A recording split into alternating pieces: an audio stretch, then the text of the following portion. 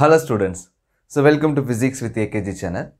So இன்னைக்கு நம்ம பார்க்க போற டாபிக் வந்து excess of pressure inside the air bubble in a liquid.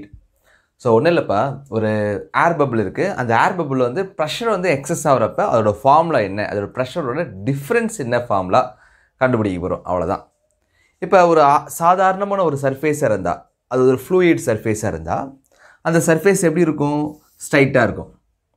ஒரு சர்ஃபேஸ் ஏன் ஸ்ட்ரைட்டா இருக்கு அப்படினா, இங்க இருக்கிற பிரஷரும் ஓகேவா, இங்க இருக்கிற பிரஷரும் டவுன்வர்ட் இருந்து அப்போர்ட் இருக்கிற பிரஷரும் அண்ட் அப்போர்ட்ல இருக்கிற டவுன்வர்ட் பிரஷரும் எப்படி இருக்கும்? ஈக்குவலா இருக்கும். அப்ப இந்த பாயிண்ட் P1 எடுக்கலாம். இது என்னது? P2. ஓகேவா? இந்த P1 பாயிண்ட்டும் P2 பாயிண்ட்டும் பிரஷர் சேமா இருந்தா அந்த சர்ஃபேஸ் வந்து எப்படி இருக்கும்? ஸ்ட்ரைட்டா இருக்கும். சரியா? இதுவே வந்து பிரஷர் எக்ஸஸா இருந்தா என்ன ஆகும்? அப்ப அப்போர்ட் ஃபோர்ஸ் அதிகமாக இருந்தால், ஸோ இது வந்து அப்போர்ட் ஃபோர்ஸ். அப்போ அப்போர்ட் ஃபோர்ஸ் அதிகமாக இருந்தால், இந்த டவுன்வர்ட் ஃபோர்ஸ் வந்து ஸ்மாலாக இருந்தால், மேக்னிடியூட் பாருங்கள், இது சின்னதாக போட்டிருக்கேன், இது பெருசாக போட்டிருக்கேன் இல்லையா? அப்போ இது லைட்டாக பெண்ட் ஆகுது. இது ஏன் பெண்ட் ஆகுது? இங்கே ப்ரெஷர் அதிகமாக இருக்குது. சரியா? இங்கே ப்ரெஷர் அதிகமாக இருக்குது. இந்த டைரெக்ஷனில், இந்த டைரெக்ஷனில் ப்ரெஷர் கம்மியாக இருக்குது. அப்போ இந்த ப்ரெஷர் P1ல அதிகமாக இருக்கா, P2ல அதிகமாக இருக்கா? P2ல தான் அதிகமாக இருக்குது. ஓகே, அப்போ இந்த டைரெக்ஷனாக இருக்கும். சப்போஸ் ஒரு சில சர்ஃபேஸ் பார்த்தோம்னா இப்படி இருக்குது, இங்கே ப்ரெஷர் அதிகமாக இருக்குது. சரியா? இங்கே ப்ரெஷர் அதிகமாக இருக்குது, இங்கே ப்ரெஷர் எப்படி இருக்குது? கம்மியாக இருக்குது. அப்போ P1ல ப்ரெஷர் அதிகமாக இருக்குது, P2ல ப்ரெஷர் கம்மியாக இருக்குது, இங்கே P2ல அதிகமாக இருக்குது. அப்போ இந்த மூணு சர்ஃபேஸ் பாருங்கள், இந்த மூணு சர்ஃபேஸுமே டிஃப்ரெண்ட்டாக இருக்கு இல்லையா? ஒரு பிளேன் சர்ஃபேஸ் இருந்தால் அங்கே ப்ரெஷரு சேமாக இருக்கும். அந்த சர்ஃபேஸ் பிளேன் எல்லாமே டிஃப்ரெண்ட்டாக இருந்தால் ப்ரெஷர் எந்த பக்கம் இருக்கோ அதுக்கேற்ற மாதிரி என்ன ஆகும்? நம்மளுக்கு சேஞ்ச் ஆகும். சரியா? ஸோ இந்த எக்ஸஸ் ஆஃப் ப்ரெஷரோட ஃபார்முலாஸ் தான் நம்ம கண்டுபிடிக்க போகிறோம். ஸோ ஃபஸ்ட்டு அதில் நம்ம பார்க்க போகிறது வந்து ஏர் பபிள் பேஸ் பண்ணி. அப்போ ஒரு ஏர் பபிளாக இருந்தால், இப்போ ஏர் பபிள்ன்றப்ப நம்ம சில பேர் வாயிலே விடுவாங்க பபிள்ஸு. ஓகேவா? சில பேர் சோப் பபிள் விடுவாங்க. சோப் பபிள் நம்மளுக்கு ஈஸியாக தெரியும். ஸோ சோப் சொல்யூஷனில் டிப் பண்ணிவிட்டு இப்படி ஊதுறப்ப என்ன ஆகும்? அந்த பலூன் வந்து நம்ம ஊதுறப்ப ஃபோர்ஸ் கொடுக்குறோம், அதோட இன்சைடில் ப்ரெஷர் உருவாகுது. அதனால் அது என்ன, அதோட ஷேப் சேஞ்ச் ஆகுது. அப்போ நம்ம எந்த பக்கம் ஏரை கொடுக்குறோமோ அதுக்கு அந்த ப்ரெஷருக்கு ஈக்குவலாக அது என்ன ஆகும்? ஷேப் சேஞ்ச் ஆகும். ஃபார் எக்ஸாம்பிள் இப்படி இருக்குது, இது ஒரு சர்ஃபேஸ், இது ஒரு சர்ஃபேஸ். இந்த சர்ஃபேஸில் நம்ம ப்ரெஷர் கொடுக்குறதுனால இந்த சர்ஃபேஸ் இந்த ஷேப்பில் சேஞ்ச் ஆகிருக்கு. அப்போ நம்ம எப்படி கொடுக்குறோம்? ப்ரெஷர் இந்த சைடாக கொடுத்துருக்கோம். சரியா? அப்போ நம்ம இந்த சைடு ஃபோர்ஸ் கொடுத்துருக்கோம். அப்போ இந்த ஃபோர்ஸ் இந்த சைடு கொடுக்குறப்ப இந்த இருக்கிற லேயர் என்ன ஆகுதுன்னா இப்படி சேஞ்ச் ஆகுது. அப்போ இன்சைடில் இருக்கிற ப்ரெஷர், இதோட இன்சைடாக போகுது இங்கே ப்ரெஷரை நம்ம P2ன்னு எடுத்துக்கலாம். அப்புறம் இங்கேருந்து உருவாகிற ப்ரெஷர், அதாவது இன்சைட்லேருந்து உருவாகிற ப்ரெஷர் வந்து அவுட்வோர்டாக இருக்குது. அந்த அவுட்வோர்டாக இருக்கிற ப்ரெஷர் வந்து P1. இந்த டைரக்ஷன் இருக்கிறதுனது நான் இங்கே போட்டுக்கிறேன், P1 ப்ரெஷர். ஓகேவா? ஆனால் இந்த P2 ப்ரெஷர் கொடுத்தாலும் இந்த ஷேப்பு இல்லை உருவாவதே தவிர இது என்ன ஆகலை? டேமேஜ் ஆகலை, உடையல. அப்போ உடையாமல் இருக்கிறதுக்கு காரணம் என்னென்னா, இந்த லேயரில் இருக்கிற சர்ஃபேஸ் டென்ஷன். இந்த சர்ஃபேஸ் டென்ஷன் பாருங்கள் எப்படி இருக்குது டைரக்ஷனு. நம்ம கொடுத்த ப்ரெஷருக்கு ஃபோர்ஸுக்கு ஆப்போசிட்டாக இருக்குது சர்ஃபேஸ் டென்ஷன். இந்த மூணு ஞாபகம் வச்சுக்கணும். அவ்வளோதான். இது ஞாபகம் வச்சிட்டோம்னா ஈஸி தான். ஓகேவா? இப்போ ஜென்ரல் ஒரு ஃபார்முலா உங்களுக்கு தெரியும்.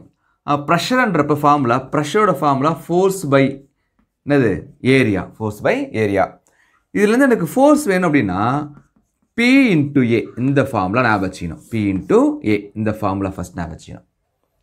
நெக்ஸ்ட்டு சர்ஃபேஸ் டென்ஷன் ஒரு ஃபார்முலா இருக்குது. சர்ஃபேஸ் டென்ஷனுக்கு ஃபார்முலா பார்த்தோம்னா இந்த T equal to F/L. T equal to F/L. Surface tension அந்த டாபிக்ஸில் வரும். சரியா? இதில் வந்து F வேணும்னா என்ன வரும்? T into L. அப்போ இந்த ரெண்டு ஃபார்முலாவை ஞாபகம் வச்சுக்கணும். இந்த ரெண்டு ஃபார்முலா இம்பார்ட்டண்ட் இந்த டாப்பிக்கில். அப்போ இந்த ஃபோர்ஸ் கொடுக்குறப்ப இது வந்து டேமேஜ் ஆகாமல் இருக்கிறதுக்கு காரணம் என்னென்னா, நம்ம கொடுத்த ஃபோர்ஸுக்கு இங்கே உருவாகிற ஃபோர்ஸ் ஈக்குவலாக இருக்குது. அப்படி ஈக்குவலாக இருந்தால் இது ஸ்ட்ரைட்டாக தானே சார் இருக்கணும்னு நீங்கள் கேட்கலாம். ஸ்ட்ரைட்டாக தான் இருக்கணும். ஆனால் இந்த ஃபோர்ஸ் எதுக்கு ஈக்குவல்னா, இங்கே ஒரு ஃபோர்ஸ் ஆக்ட் ஆகுது. அதாவது P2 ப்ரெஷர் இன்சைடில் உருவாகிற ப்ரெஷர்னால் நம்ம கொடுத்த ஃபோர்ஸ் வந்து F2. ஓகேவா? இன்சைடில் உருவாகிற ஃபோர்ஸ் வந்து F1. சர்ஃபேஸ் டென்ஷனில் உருவாகிற ஃபோர்ஸ் வந்து Ft. இப்போ சர்ஃபேஸ் டென்ஷனோட டைரக்ஷன் எப்படி இருக்குது? இப்படி இருக்கு இல்லையா? ஸோ இந்த டைரக்ஷன் இப்படி இருக்குது. ஃபோர்ஸோட டைரக்ஷன் எப்படி இருக்குது? அவுட்வர்டாக இருக்குது. F1ஓட ஃபோர்ஸோட டைரக்ஷன் எப்படி இருக்குது? அவுட்வர்டாக இருக்குது. ஆனால் F2ஓட டைரக்ஷன் எப்படி இருக்குது? நம்ம கொடுக்குற ஃபோர்ஸ் எப்படி இருக்குது? இன்வர்டாக இருக்குது. அப்போ இந்த இன்வர்ட் ஃபோர்ஸ் எதுக்கு ஈக்குவல் அப்படின்னா, இந்த இன்வர்ட் ஃபோர்ஸ் எதுக்கு ஈக்குவல்னா, இந்த ரெண்டுமே ஆட் பண்ணோம்னா ஈக்குவல். ஓகேவா? அப்போ fours are equilibrium. The force are equilibrium. The force are equilibrium. என்னென்ன எதுக்கு ஈக்குவல் சொன்னேன் நான்? f of 2 இருக்கு இல்லையா? இந்த f of 2. இந்த f of 2ன்றது இந்த f of p2ன்னு எடுத்துக்கலாம். ஏன் அப்படின்னா f of 2ன்றது ப்ரெஷர் p2னால உருவாகிற ஃபோர்ஸ்னால, அதனால இது வந்து f of p2 equal to the f of p1.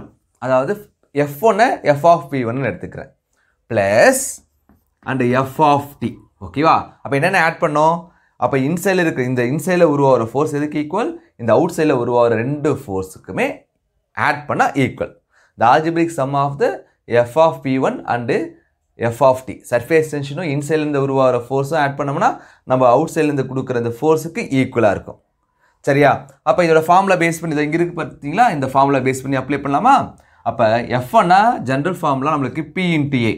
அப்போ P2னால, அதனால் புரியறதுக்காக இது இப்படி போட்டிருக்கோம். அப்போ என்ன ஆகும்? P2 into A. P2 into A. ஓகேவா? அப்போ force equal to pressure into area.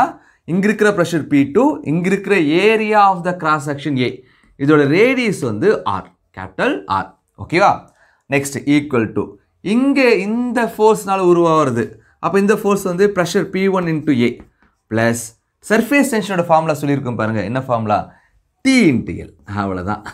ஓகேவா? So T into L. அப்போ இதெல்லாமே சப்ஸ்டியூட் பண்ணிடலாமா?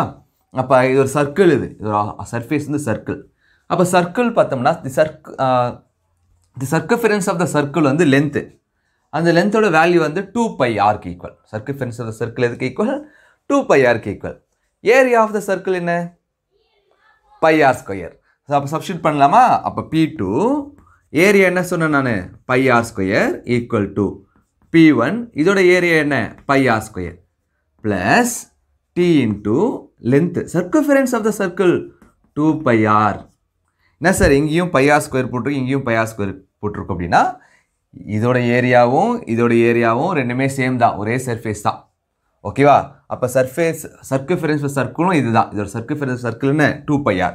அப்போ இந்த ஃபார்மில் எப்படி எழுதலாம் பாருங்கள். இந்த P1 இந்த பக்கம் கொண்டு வரலாம். அப்போ P2 πr² minus P1 πr² equal to, ஓகேவா, என்ன வரும்? 2πrt. ஸோ இப்போ πr² காமனாக இருக்கு இல்லையா?